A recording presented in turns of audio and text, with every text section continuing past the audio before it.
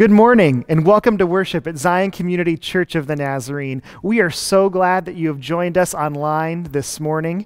And please be sure to check out our website at zioncommunity.org and find some links to previous sermons, our online bulletin, and to continue to support the mission of our church through the giving of your tithes and offerings.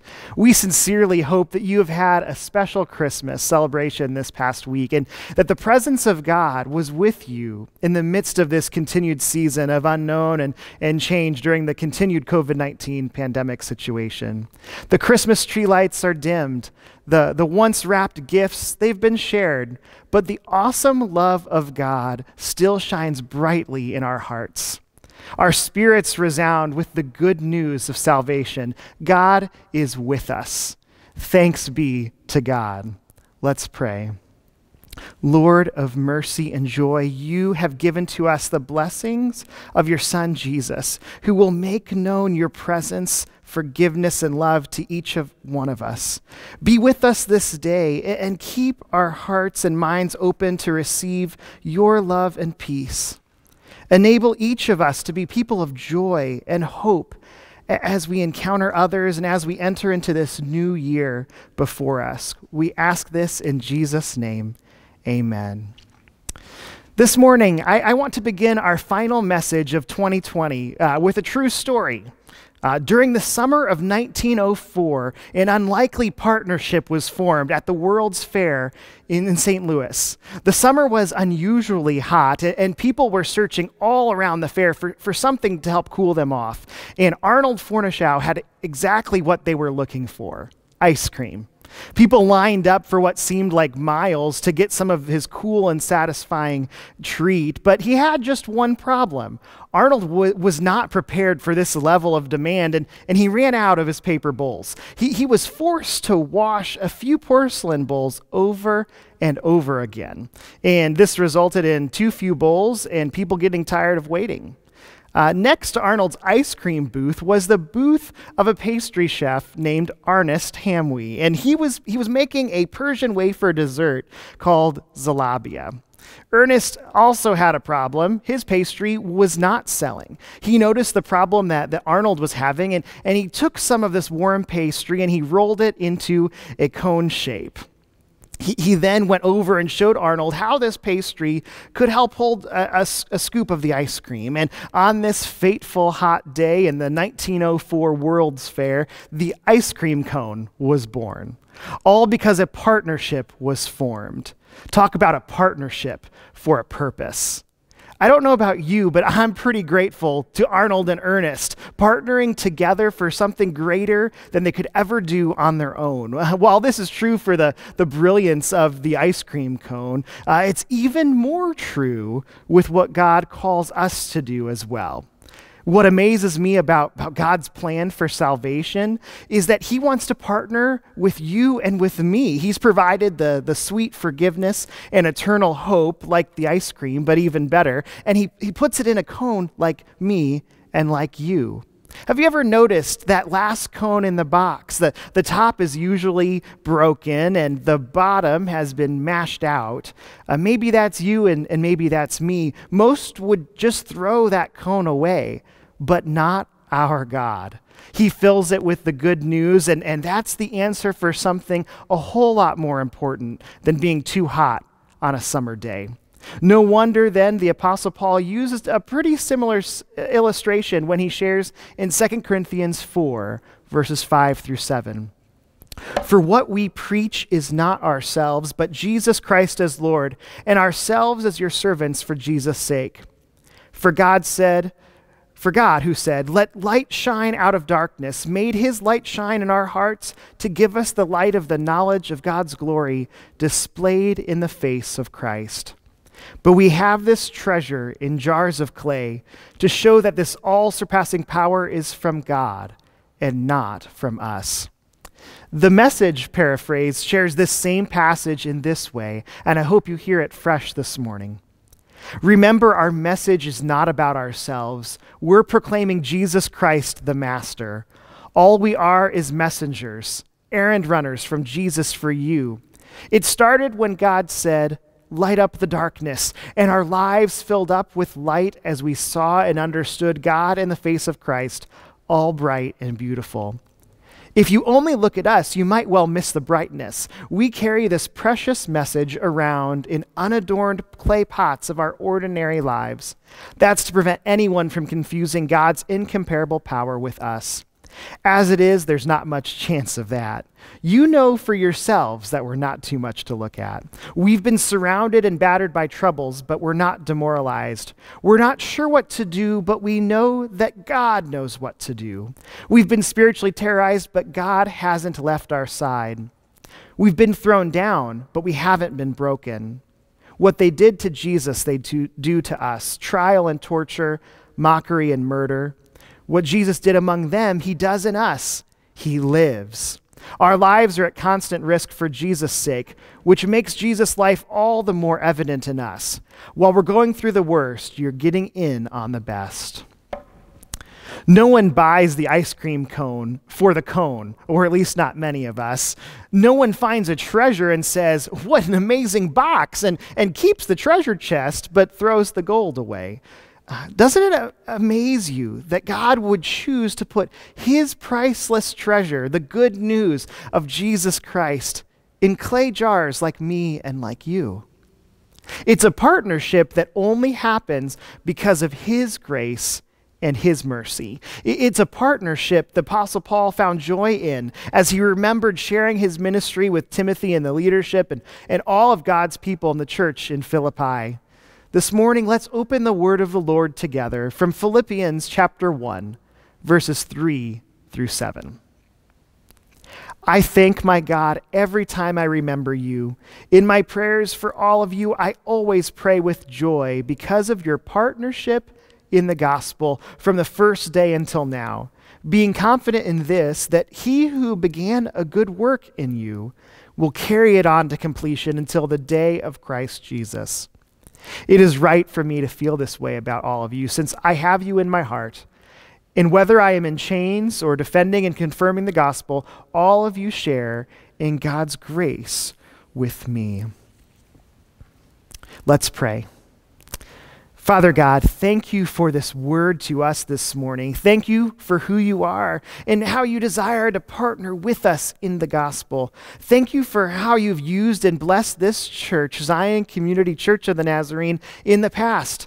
What you continue to do today, even in the midst of an ongoing global pandemic, as well as what you desire to do in the future. Help us to remember your promises, Lord, to rely on your faithfulness and to pursue you passionately, both individually and as a church family. May we live in this truth in this new year and in the days ahead, and trust to bring this good work of the gospel to completion. Amen. This morning, on the last Sunday of this unique year that we'll always remember, 2020, and now leading into the first day of 2021 later this week, I am so thankful to share this message with you this morning, focusing on a main theme of Paul's letter to the church in Philippi.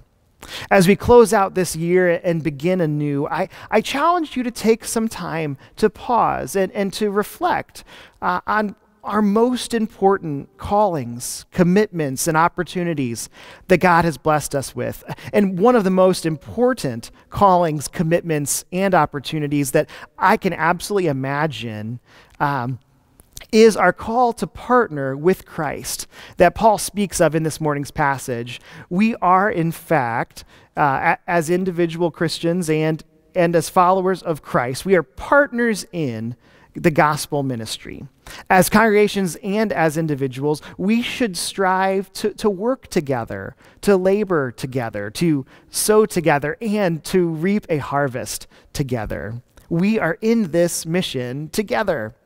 This message from Philippians chapter 1, it is meant to edify, to strengthen, to encourage, and to help us as we do the work of the gospel. It's a great and a glorious work that our Lord has given us to do in partnership with him.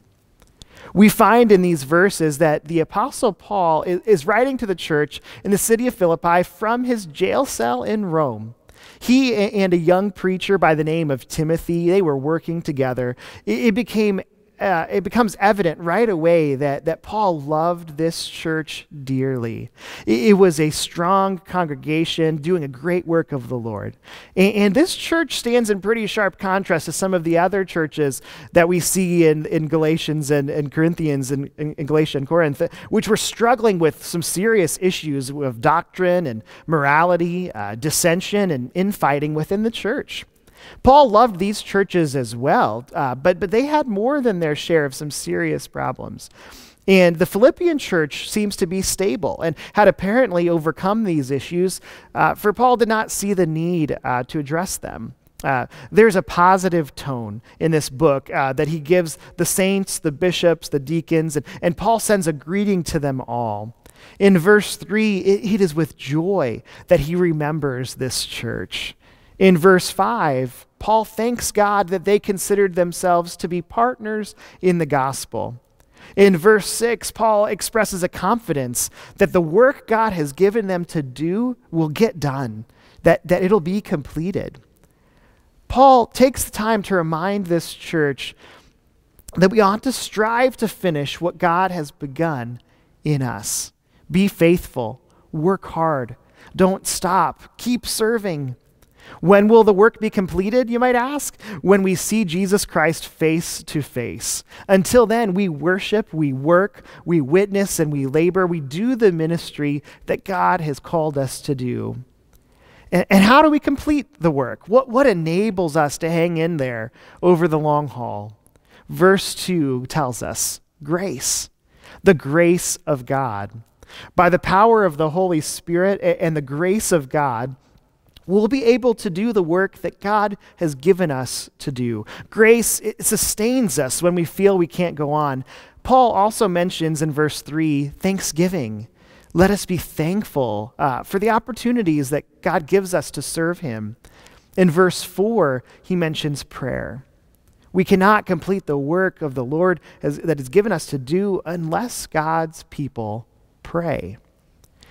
In verses 7 and 8, Paul makes it clear that he has loved this church. He has cared for them, and he cares for their spiritual well-being. He loved them deeply with a pastor's heart. He had shared in their burdens and in their victories. When we share life together ourselves, it strengthens the bonds that exist between each of us. The church in Philippi was on his mind and in his heart as he went about doing the work of the Lord wherever he sent him, the work of proclaiming the gospel of Jesus Christ. And this is our work and our calling too. To confirm to a lost world the truth of the gospel, that Jesus Christ is the solid rock for us to cling to during the storms of life and in the good times. We are called to cling to him, to serve him, to worship him, and to love him. We help and we serve one another regardless of our circumstances and regardless of an ongoing pandemic and through months of online worship services and canceled event after canceled event. This passage from Philippians chapter 1, it shares a powerful lesson for each of us, that we serve the Lord in all circumstances. Why? Because we truly are in this together. For Paul, he would serve God, period. It didn't matter whether he was in chains defending the gospel or confirming the gospel. God's grace and peace allowed him to serve the Lord no matter what, regardless of our own circumstances. As followers of Christ, we are all partakers of God's grace, and we are partners in this mission. We all share in the grace of God that helps us through the difficult times and we will face as we serve him. As we have read this morning, Philippians chapter 1, verses 3 through 6 includes this powerful phrase that I've tried to emphasize, because of your partnership in the gospel.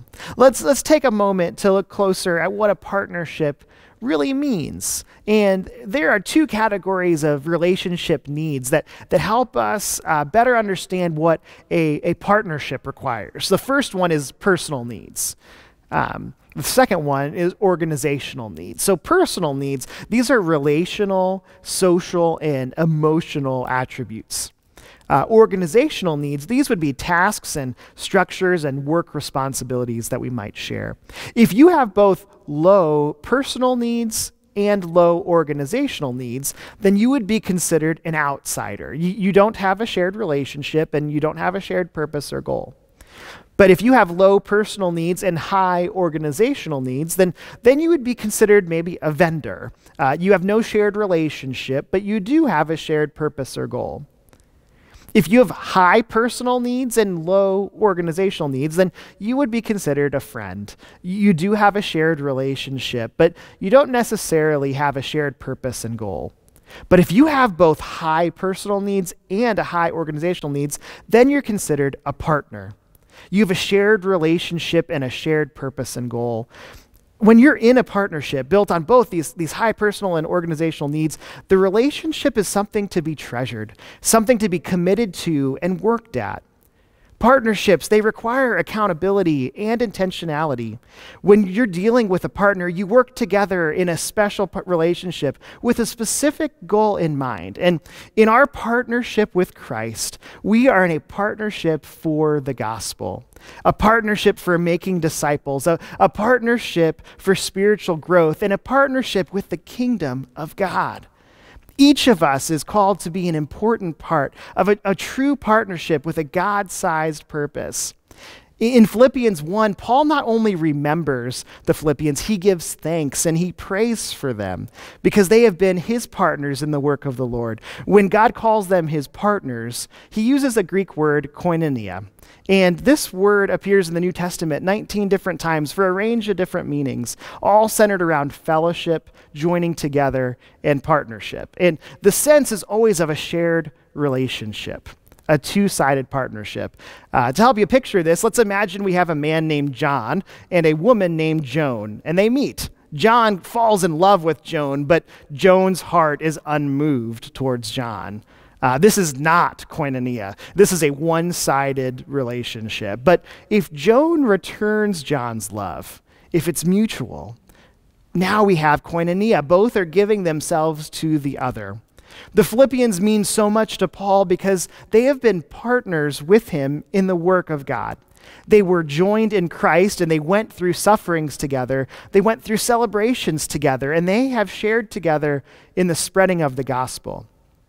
Throughout the Gospels, we find some awesome accounts of Jesus first gathering his team, his disciples who would follow and learn from him for his 3 years of ministry, and those years have changed the course of history. Jesus said, "Go and make disciples of all nations," in Matthew 28, and we know these famous words as part of the Great Commission. They're Jesus' final challenge and instructions before ascending back into heaven. And if we're truly to be more than just a social gathering, we must remember that God actually expects us to live this out today. Jesus' disciples and his followers are meant to be disciple makers. And when we talk about a disciple, it's important to remember that the goal is simply not gaining more information about what we say or do. Being a disciple of Jesus is about transformation. Our lives are to never be the same again. And true discipleship, it happens through learning together, growing together, praying together, and serving together.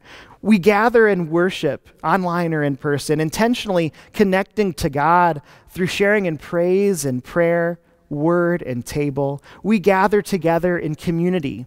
When we gather together, we are entrusting the deepest parts of our lives to each other. We're sharing our joys and our sorrows, our strengths and our weaknesses.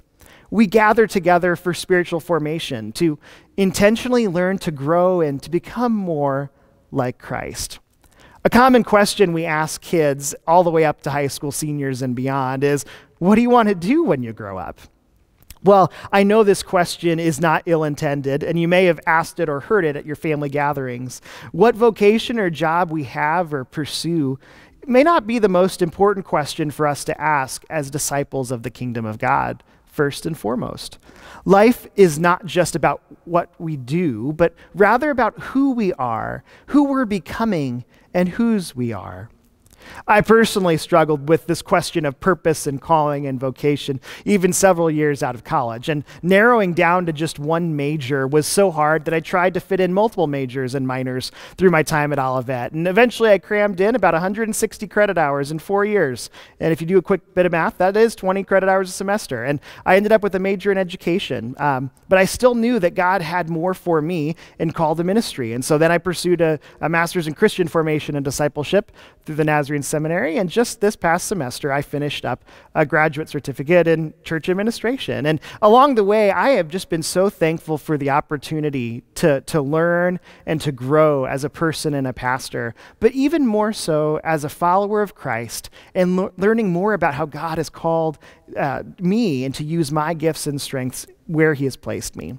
We all have gifts. We all have spiritual gifts, and we all have God-given strengths. And as a partner with Christ in his mission, we have the responsibility and the opportunity to find joy, to find satisfaction and growth in the ways that we are called to serve him, to serve God, our church, and other people. God has placed within each of us a calling to serve others and to advance the cause of Christ and his church. Your calling is what God wants to do in your life, and our talents and our strengths, they determine how you'll get that part done. And it's through the Holy Spirit, God does give each of us a spiritual gift by God's grace alone, and it's for the purpose of the entire body of Christ. It's from God to every believer, and it's not for ourselves, but for the whole body. And as a partner with Christ in his mission, it's so important for us to understand that last part. This is not for us, but for the whole body and for the glory of God. We exist for God and for neighbor. As partners in this two-sided, purpose-filled relationship on the brink of a brand new year that's full of hopes and plans and some concerns, I want to challenge each of us to take a moment for a quick self-assessment, a reflection that helps us see where we came from, to see where we are, and to set some goals for where we want and need to be as we're partnering together with God's mission.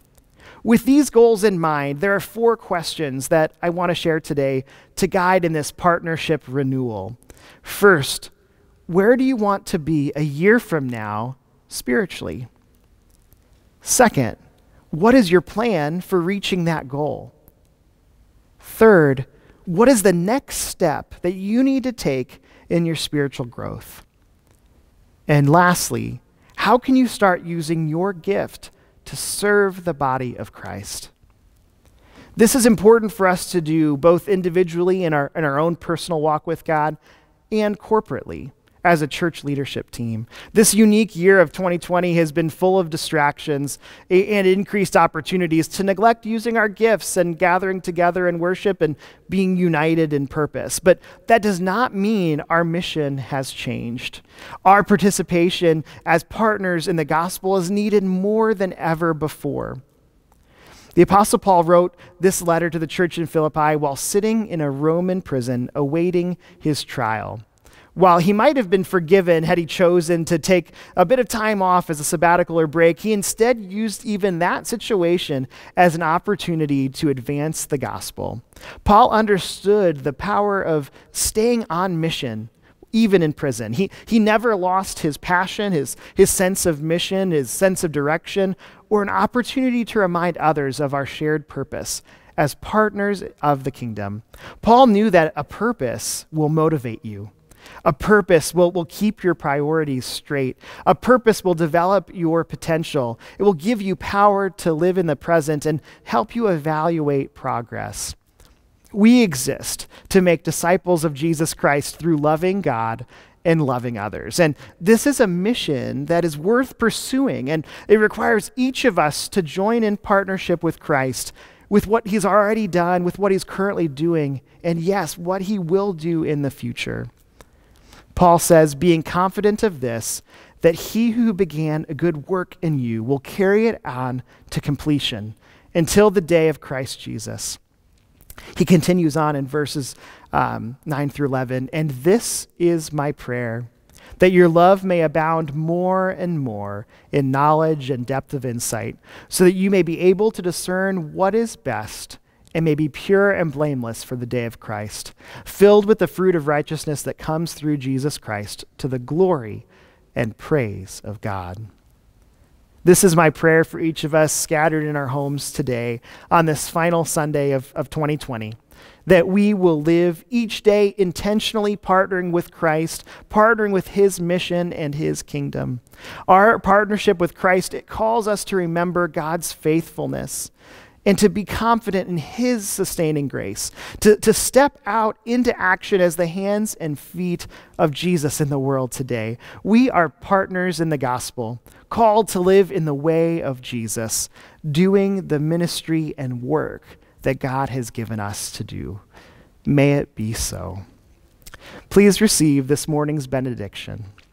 We have been given the great light which has come into the world.